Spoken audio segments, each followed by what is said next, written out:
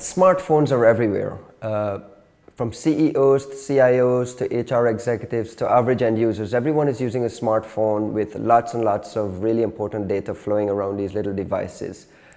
In this webcast, I've invited the CTO of Kaspersky Lab, Mr. Nikolay Grebennikov, to talk about security issues on smartphones, what's Kaspersky's vision for protecting smartphones.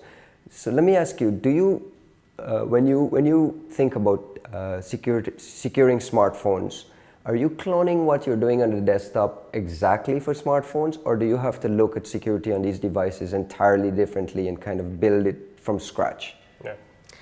Hello, Ryan. And smartphones is really a hot topic, and we have developed a taxonomy of threats we see on smartphones.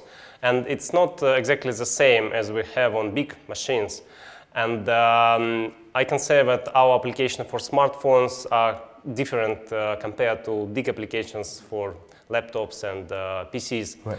But if we talk about threats for on smartphones, it's not just malware. Of course, we know about malware families, and it's growing right now. But also we have privacy issues here, and data protection and theft issues. At the same time, social engineering tricks like phishing and others are very important. And the URL categorization, URL filtering, parental control is also one of the topics we have to pay attention to. Right, and the growth of smartphones, the explosion of popularity in smartphones is driven entirely by the fact that there's an app for that, there's an app for everything. Do you look at the reputation of applications as they're downloaded, or how do you go about determining whether an app in a store is clean or dirty, and can you talk a little bit about application protection? We have anti-malware component in our smartphone products for all operating systems we support right now, including Android, BlackBerry, Windows, and others. And the main core technology here is signature database plus some type of heuristics. They're not so big as on big machine, but right now it's enough to detect current families of malware. And some of applications we have on malicious applications on smartphone, they try to do very simple things, like they try to send SMS to premium numbers, and it's very simple, and we can just check this by list of premium numbers and block. Or we can, for example, work with malicious application on smartphone which try to get your identifiers of device and some other information. We can just check and block access to this important data on your smartphone.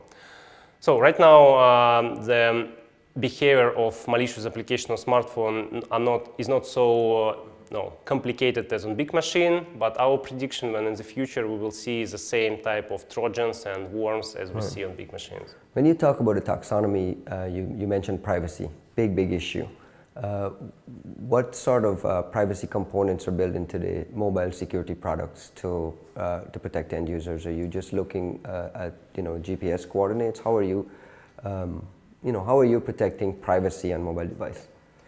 One of the issues with mobile devices that they are small, and you can simply lost this device somewhere. Yes, and after that, if you have some important information, especially if you use this device as your not just home device but working device with IT consumerization trend, you really interested to that this data will not be available for other guys. Photographs. Yes. And in this case, it's a good idea to remove this data from device remotely. And we have this component in our Kaspersky mobile security solution. So you can track the position, the location of your device, and you can remotely wipe your device if it's necessary. URL watching. We know about URL watching on the desktop side. Is that something you've brought entirely over to the mobile product, or is that something you also had to build from scratch? Just explain how you go about looking at looking for malicious websites? We definitely think that URL filtering is a component which will be very, very useful for all type of mobile devices, including Apple devices, including Android-based devices and others, because here we have very simple concept that people use devices mostly to surf the web, and bad guys will try to penetrate them via this channel. Unfortunately, on mobile devices, browsers are not so smart as on big machines right now, and we have to provide protection against phishing, against malicious URLs, and against some pornographic URLs in case of parental control. And yes, we create the database of bad links, and we classify these links with our content filtering lab. So, but this is something which is on the rise, and we also develop new technologies in this area right now. You mentioned a few platforms, Symbian, Windows Mobile, BlackBerry. The one thing you didn't mention, obviously, is the big one in the room, is iPhone. Are you doing anything at all on the security side on iPhones? Are we likely to see a full security suite for iPhone, or is that something not on the cards? One, and two, what can you do for iPhones, or what are you doing right now? Yeah, you know, Apple company thinks that they do not need security on their devices because they are secure by default. And this is there is a big difference with Google approach with Android-based devices. And Android is much more open platform compared to iOS and iOS-based devices. I think that in the future, Apple will have to change their concept a little bit, because people really like flexibility. They need new applications, and initial push of iOS applications. It's not enough, to attract people more and more for the next years. And if you think about security on Apple-based devices, we can say that URL filtering is definitely a case here, phishing is definitely a case, privacy issues is a case here, and we have to provide some security and protection on this type of devices. So in Kaspersky right now we have a research project to create URL filtering component for Apple-based devices, and at the same time, right now we already released one application for Apple devices, which is SMS deblocker, and right now, we got third place in Russian Apple Store for free applications. What does the deblocker do? Deblocker is application which helps you in case your machine is infected by Trojan blocker. Okay. This type of Trojans block your machine, show some bad pictures on this machine, and ask you to send SMS to premium number. So ransomware. Unblocking code, right.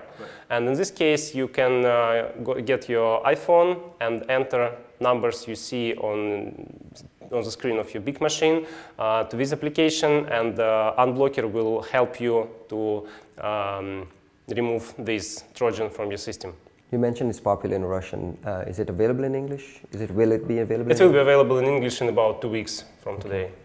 Excellent. Can you leverage the cloud on the mobile side as well? Is that something that works the way you do it on the desktop? Is that something that works on the mobile side? Exactly. You touched a very interesting point that Kaspersky cloud service is really useful, especially for such small devices like smartphones, because we can use the power of millions of big machines, knowledge about threats on big machines, and big storage we have on Kaspersky servers and internet to help such smartphone users to fight against new threats and to block new threats in the cloud. Right. This is exactly it's happening on both sides. Yeah, it's a very beneficial model, and smartphones is one of the types of devices where KSN is mostly helpful. Right. Thank you very much, Nick. And thank you for watching another edition of Lab Matters, a webcast from Kaspersky Lab. You can check some other webcasts at youtube.com/Kaspersky.